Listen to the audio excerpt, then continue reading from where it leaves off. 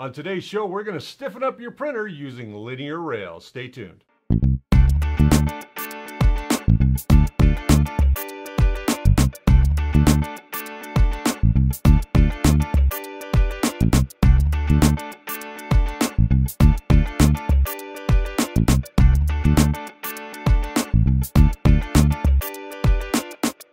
Hey, welcome to The First Layer. My name's Richard Cleveland. I'm your host here 3 times a week. On today's show, we got a lot of great information for you. We're going to dive into telling you, or showing you, not telling you, we're going to show you the differences between the traditional way that we set up our 3D printers and a product that has made 3D printers work a little bit smoother. They're called linear rails. All right, so here we have a linear rail. What is a linear rail? Well, it's a stiff piece of metal that has been machined, as you can see, and it has a block, what we call a bearing block. And you can see very closely in there that we've got little ball bearings. And how these ball bearings work is that they move across the bearing back and forth very smoothly. You can see them moving. They go in a continuous loop around the inside of this block. So do you need grease for these? Absolutely. You have to grease these up much like you would any other type of bearing. But what is the advantage of this over our traditional rod and bearing setup?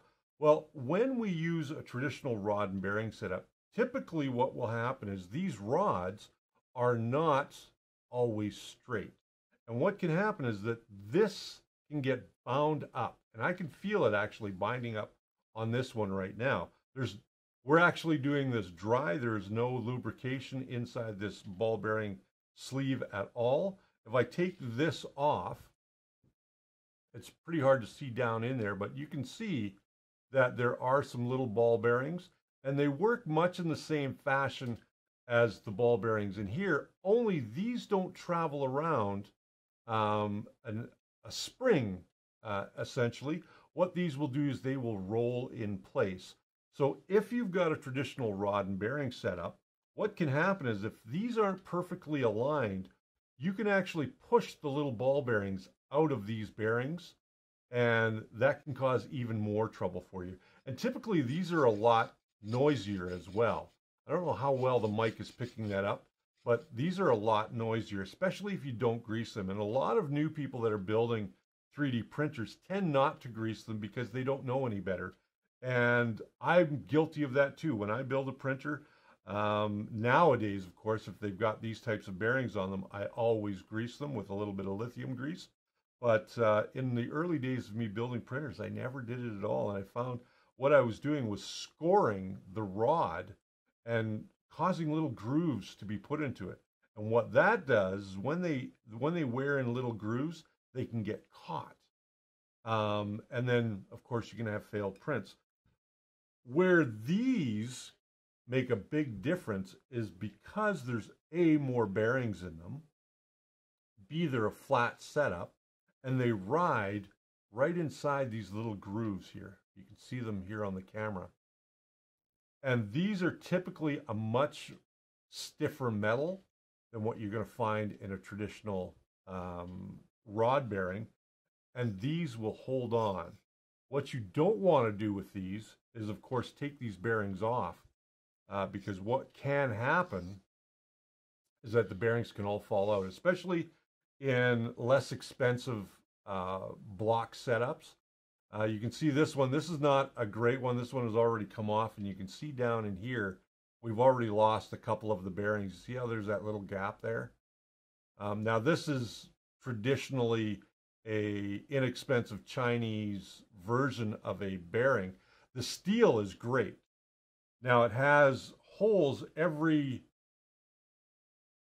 50 millimeters.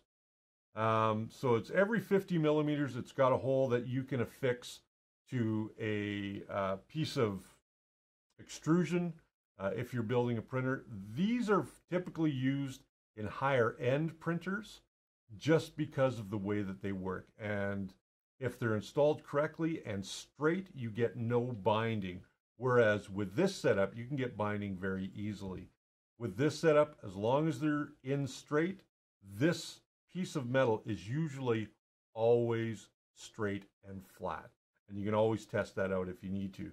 But most manufacturers will ship this as being nice and straight and flat. And then your bearings just move nice and simply. And there are a lot less noise that come from these types of bearings than there are from these types of bearings. Now, we've got a printer here in studio. This is Brian Baker's printer. This is his Franken printer, as I like to call it. You can see there's this nice big spaghetti of wiring over here. And Brian's done some amazing upgrades on this. And you know me, I'm the guy who says, don't upgrade. But in this case, what Brian has done here is some really ingenious stuff. He's actually put linear rails down here on the y-axis and eliminated the 6 roller bearings that usually are on this type of printer, which ride on either side of this 2040 extrusion. Now, why did he do this? Well, here is a good example of why. There is no little or to no movement in this bed. It is nice and stiff, and it glides back and forth so effortlessly from front to back. Will these bend over time because of the weight of this? Absolutely not, because there's very little weight on here. Even when you're doing a big print, there's very little weight on the printer itself. Does this stiffen up and give you better prints? It absolutely does. Is this an upgrade that I would recommend people do? Yes, but I want you to do a little bit more research on linear bearings first. Brian is a guy who will tinker and get things right before he even shows them to me. And I actually had to beg, borrow, and plead for him to bring this into me today because he was running prints all weekend. But these linear rails are much stiffer, and you can tell that, than this. This has some flex to it, and I can feel that flex, whereas this has no flex to it at all. It is nice and stiff. So what Brian did in order to manufacture or add these to his printer without sacrificing the bottom tray, he 3D printed his own adapter so that the blocks actually screw into the adapter screws onto the existing plate, which will go around, has enough clearance to go around the 2040 extrusion, and these pillow blocks just sit on either side. I believe you've got one on either side. I'm not sure. Yes, he's sitting over there, so I can ask him questions. There's just a single pillow block on either side, but there's enough surface area to keep this from rocking back and forth. You can see that there's no rock. Just try this on your CR10 at home. There's no rock there at all. Like, that is nice and stiff. And it's going to give you smoother, quieter prints. You know, we've talked about adding stepper dampeners and TL smoothers and all that kind of stuff. But for this type of upgrade, this is also going to add to the quietness of your 3D printer. Now, you can get a lot of noise from this belt, and that's typical. That's fine. I see a lot of noise here. Would it be beneficial to put a bearing here on this extrusion? It might be. Is there a precedence for putting it on the backside so that you can ride your X gantry up and down on the Z-axis? Absolutely. Is there a way to do it yet? We are working on that. But right now, the proof of concept is right here. This does work. Now, where does it fall back? What's the disadvantage of getting something like this? Well, first and foremost, it's price. These are probably 5 times more expensive than buying this. So if you are a tinkerer, I'm not telling our new guys in our community or anybody that's new to 3D printing to go and upgrade your printers to this. By no means am I telling you that. Does this make a difference? Absolutely. But do your research. Do your homework on this, because if you don't, these linear rails, if you don't use them properly, they can cause you problems. And like I said, with this one, it's missing some of the ball bearings because it came off and some of the ball bearings fell out. this one doesn't move quite nearly as smooth as these ones are moving.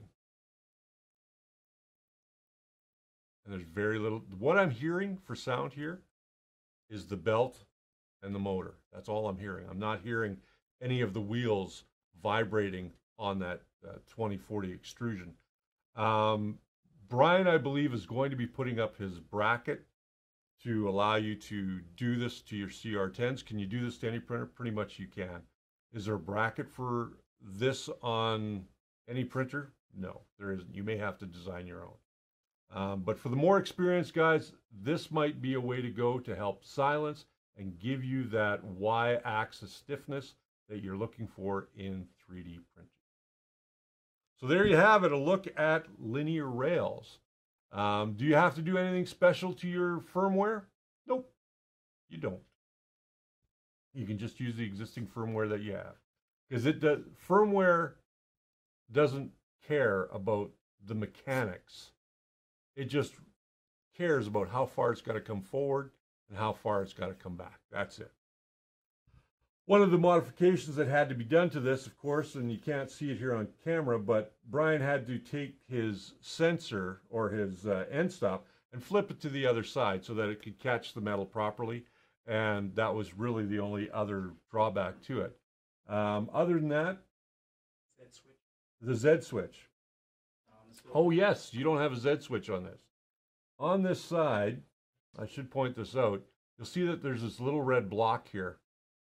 This little red block is an extension so that it hits the Z switch properly, because this whole bed is elevated just a little bit, and what will happen is when the Z axis is lowering the X axis, it's just a little bit too far away. So Brian made himself this little bumper to hit that X axis or Z axis switch, and the reason that he doesn't have to use it is because he's got an ABL sensor, the Creality ABL sensor. We're going to be talking about that in a later episode as well.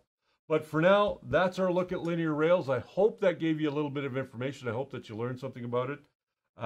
We are back on Friday nights with our first live stream hangout, and that will be at 7 p.m. Mountain Standard Time, so that'll be 7 p.m. my time. So if you're in the East, that's going to be around 9 o'clock. If you're on the West Coast, that's going to be about 6 o'clock. If you're overseas, because I know we have quite an audience overseas now. If you're overseas, I'm not sure what time that is. So you'll have to just watch. And we are going to be inviting our community members into that hangout. And you can come and ask me your questions live. I believe Brian will be there as well to answer your questions. Frank might be there.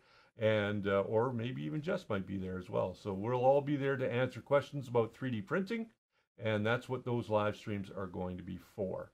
All right, so a few people I want to thank. First and foremost, I want to thank the benefactor who gives us this lovely space to use each and every week, and that is Spool 3D. Now, Spool 3D has everything that you need, from printers to parts and filament. So anything that you need, check them out today at spool3d.ca. Print it right, print it with Spool 3D. Now, I want to thank my staff who come in and help out with the show from time to time. Well, actually, every week they do that. So behind the controls today is Mr. Frank Awesome. There we go. There he is. And we got Brian directing me today. He's over in the corner. There he is. And Brian Baker is another one of our staff members. And as you know, the lovely Jess Corniching, who is not with us today. She'll be back here tomorrow for more recording. Oh, and there's Pickle Rick. So, yes, the lovely Jess Corniching and my wife, Geraldine, who bakes all the yummies for us behind the scenes and does a whole bunch of other stuff for us.